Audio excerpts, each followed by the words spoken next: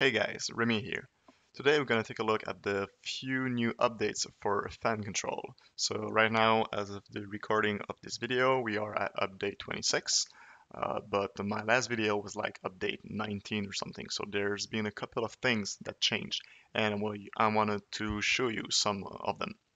So what are the new features? So first of all, we got control steps. So you can decide how fast or slow a control can change its percentage.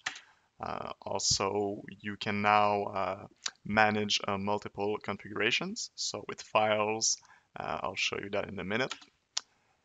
You can also, when you have multiple config, quick switch from the tray icon context menu.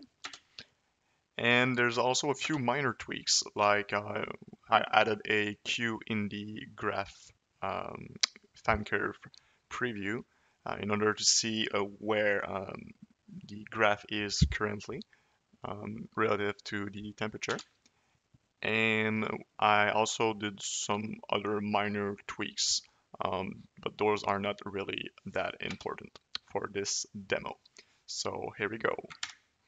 So first thing, the step. So as you can see right here, there's a step parameter from which you can change from 1% per second to 25% per second.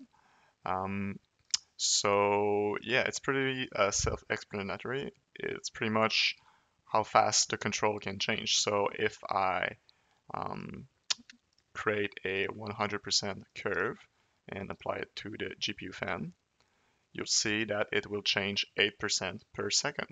And if I slow it down to 1, right now it's going 50, 51, 52 to 1% per second. So it's pretty straightforward.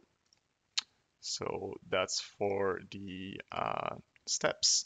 I mentioned some minor tweaks. So in the theme editor, uh, you got a color picker, but you also got the X value for the colors. So it's easier to share and or remember, copy, paste, etc. So that's pretty good.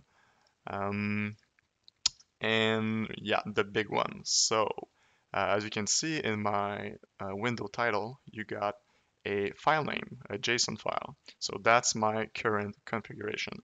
User config.json is the default config. So any of you that just updated will have this file name. But you can now not only save, but save as. So I can, let's say, uh, we're gonna do an easy one. So we're gonna change the color to a, I don't know, dark green.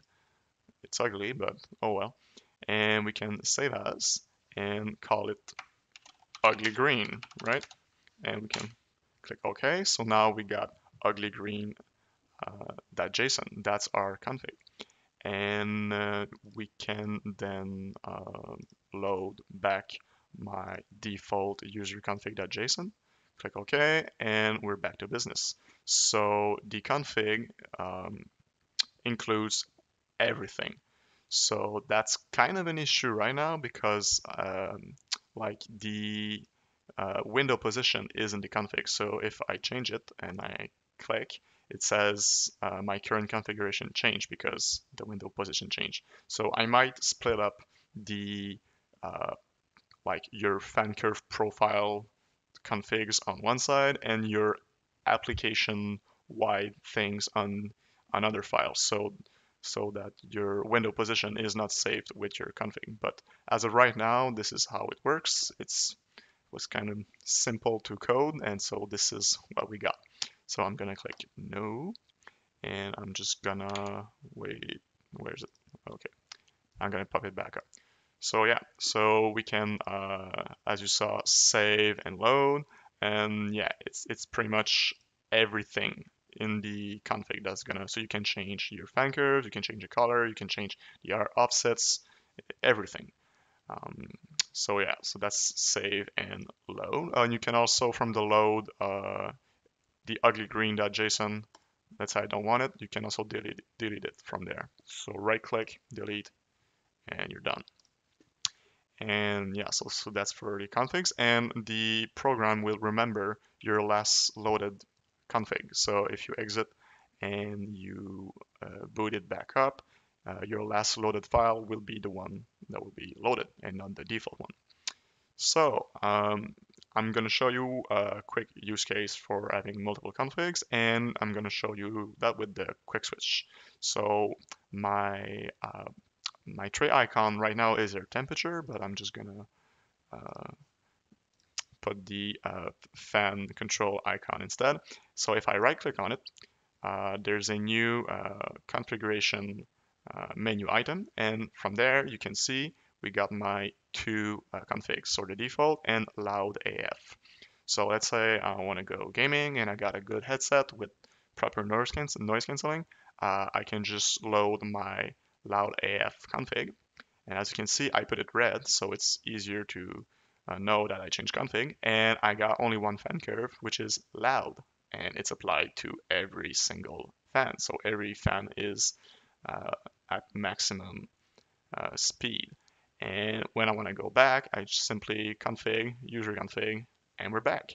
And also, you don't need to have the window open like this. You can minimize it or you can exit it. I'm going to say yes. And you can then change directly here, and it will also change even if the window is not on the front. So yeah, so that's it pretty much for update 26. There's a few other minor tweaks, but they are not worthy mention for this video. So I still got a few things coming up for fan control, so stay tuned.